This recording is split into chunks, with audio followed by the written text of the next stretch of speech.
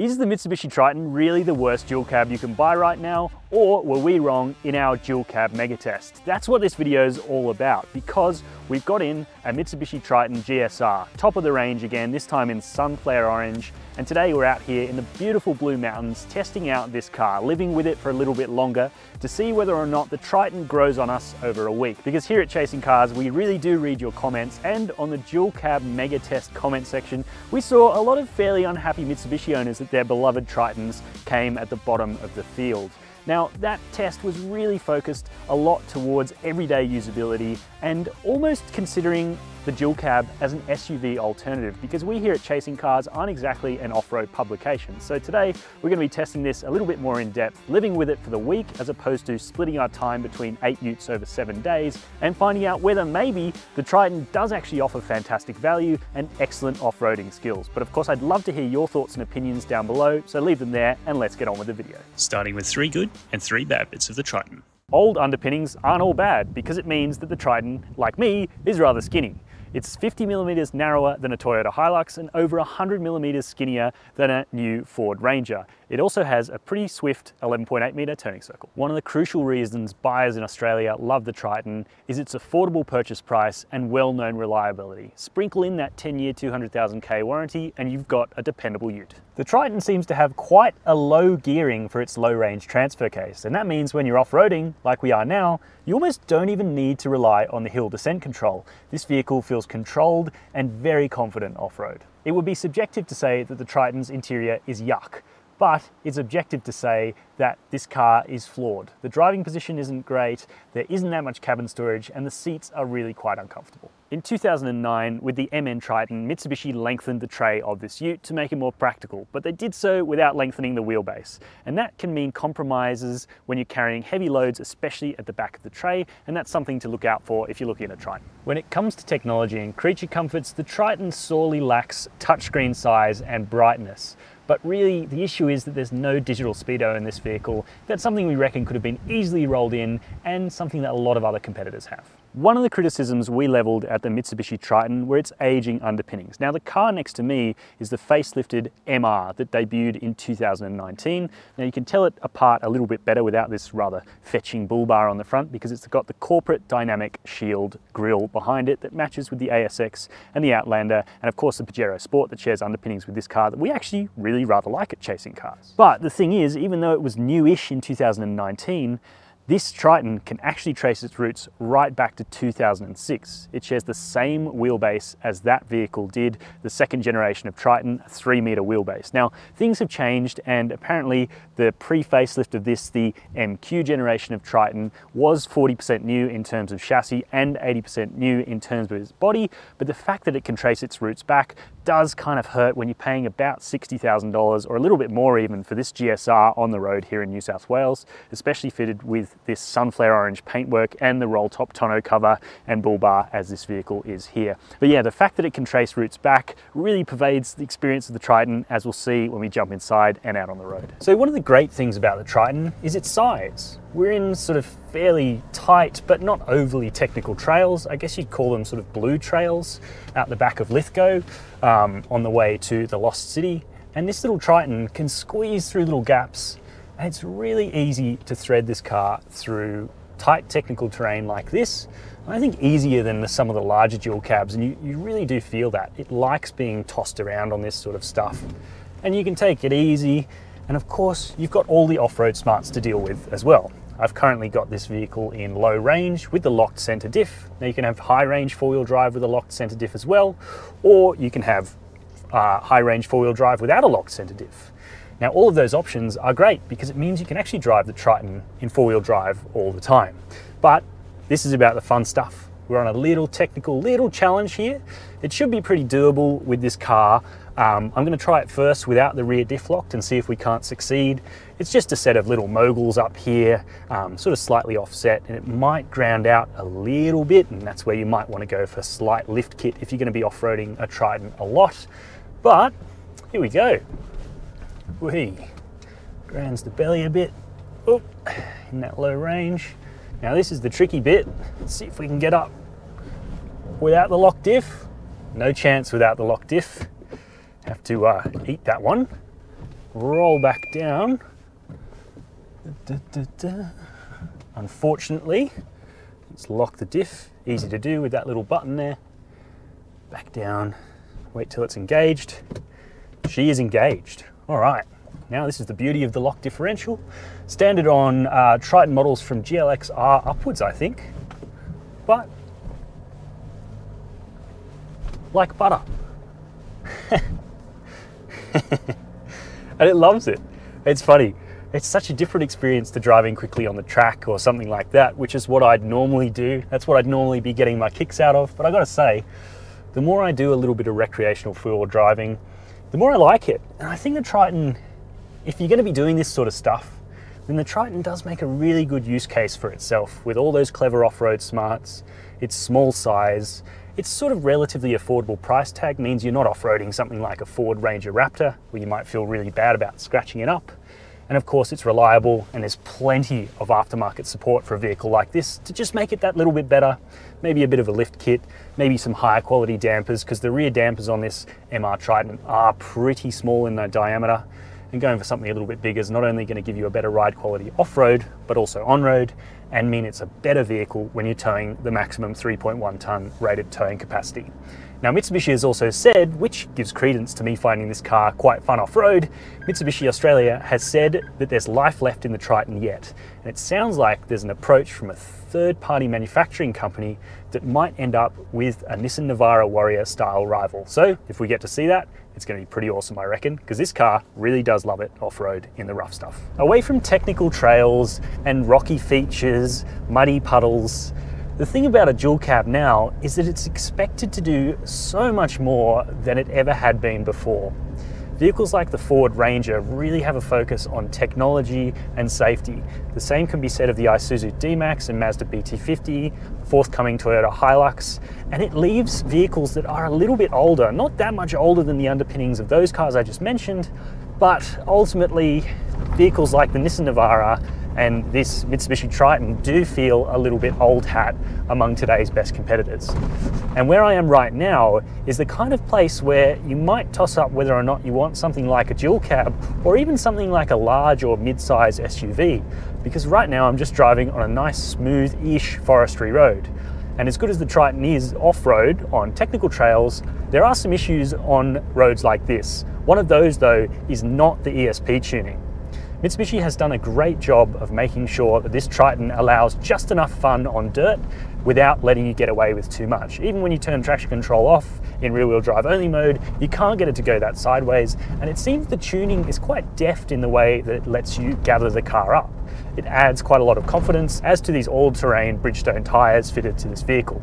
But as you can probably see right now and hear from my voice, there is a choppiness to this vehicle's ride. And it's a choppiness that you wouldn't get in something like a Mitsubishi Pajero Sport with its coil-sprung rear end, arguably not in a Nissan Navara Pro 4X Warrior, and certainly not in an equivalent SUV that if you're going to be doing the occasional dirt road like this, then an SUV is better.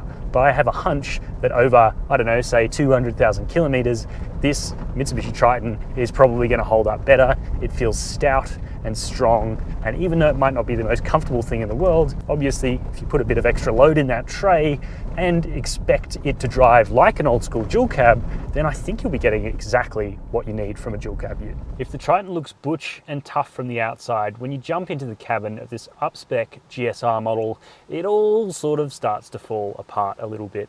You can see the age of this cabin's underpinnings, and even though Mitsubishi has added touches like this actually rather responsive touchscreen that has Apple CarPlay, it's still a very small touchscreen and it is incredibly dim to use, so you can sort of barely see it in bright Australian sunlight. Below that though, we do have a nice, easy to operate climate control panel, but then, yeah, this sort of datedness comes back. You've got passenger airbag lights and your seatbelt signs that are really massive and could have been better put to use for other technology. For example, putting the heated seat buttons up here. You do have two-stage heating for both front seats in this GSR. That's nice because you need the heating because there's not that much support and there's very little lumbar in these seats, which means having that warmth in your back is sort of the only way to soothe you on a long drive like today. But look, it is functional, the interior isn't sexy, and that is what lost this car points on our dual cab megatest, especially when compared to rivals that have really moved the game on.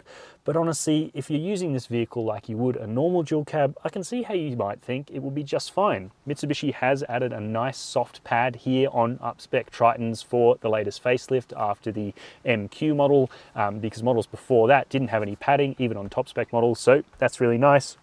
You still have very hard, scratchy door cards where you rest your arm and up here, and the steering wheel that is leather wrapped doesn't feel particularly high quality. It's sort of quite ugly and four-spokey, even though you get these nice Mitsubishi Evo inspired paddles. Look, it is all a little bit of a mixed bag.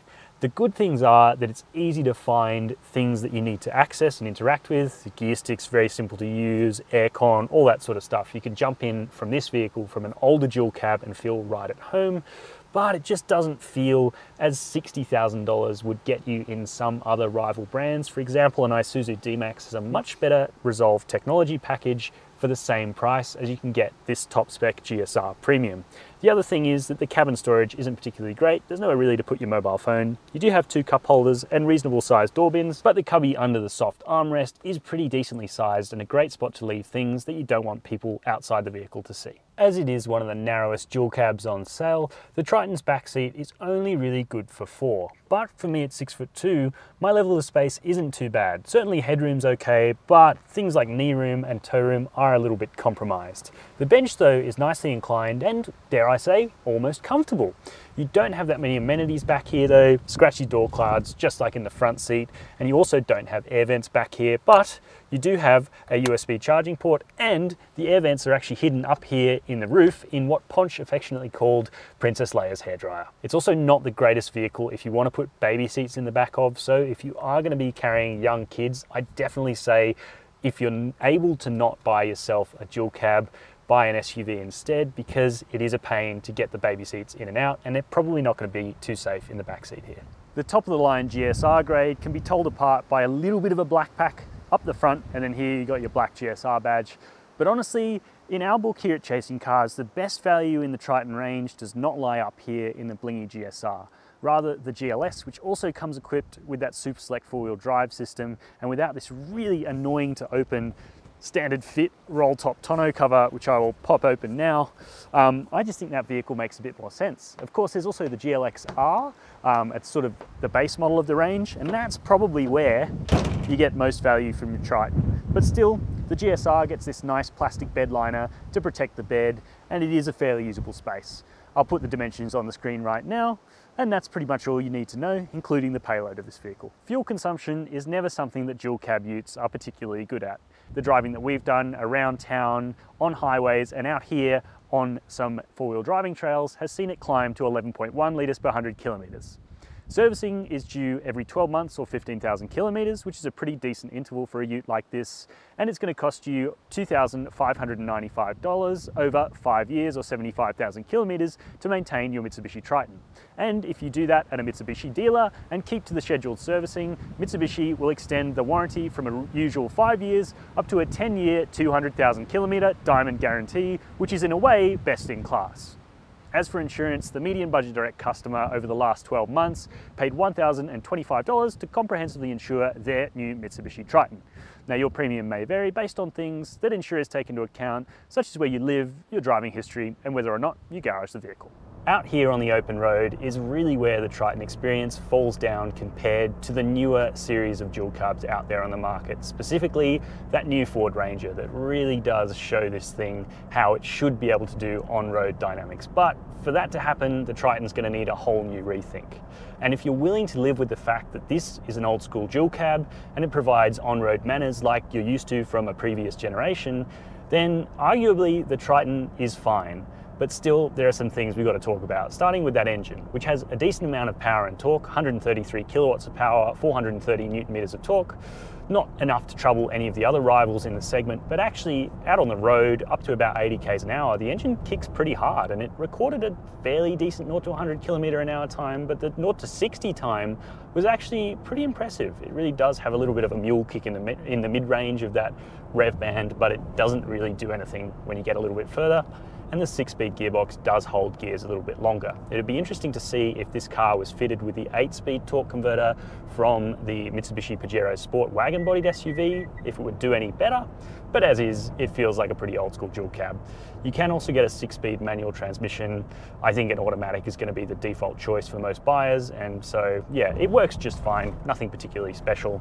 The other thing that isn't particularly special about this Triton is the way it goes down a road.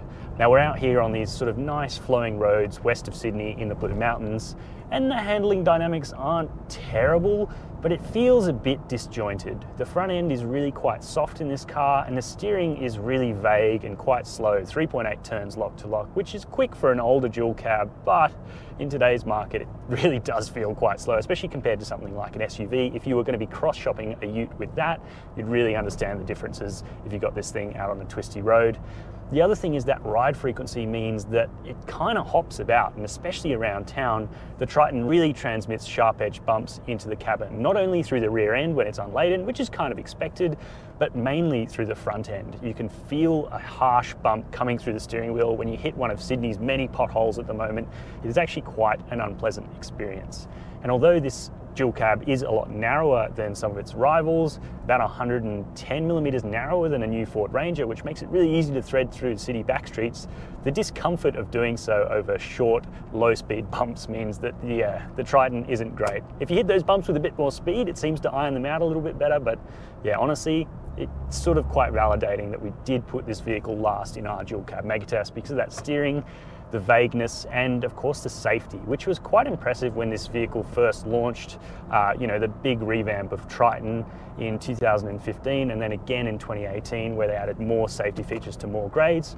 But it's still missing things that we've really come to expect as standard on pretty much every car in the Australian new vehicle market, not just because this is a dual cab, but something like adaptive cruise control on this vehicle that costs a little bit over $60,000 on the road would go a long way. You also don't have a lane trace assist, it's just a lane departure warning, and the AEB or forward collision warning seemed to trigger pretty aggressively on this car pretty early. But at least the visibility out of the Triton is pretty good. Got a nice glass house, the bonnet slopes away enough so it's fairly easy to judge when you're parking.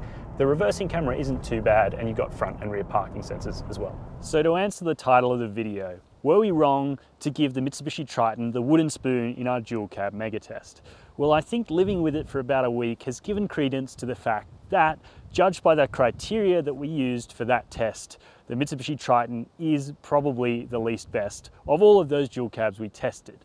But we didn't put much weight on off-road testing. And out here, just east of Lithgow, having fun on these four-wheel drive trails is where this Mitsubishi Triton really makes sense. It is an old school dual cab. It is rough around the edges, but get it out here on the rough stuff and there's plenty to enjoy.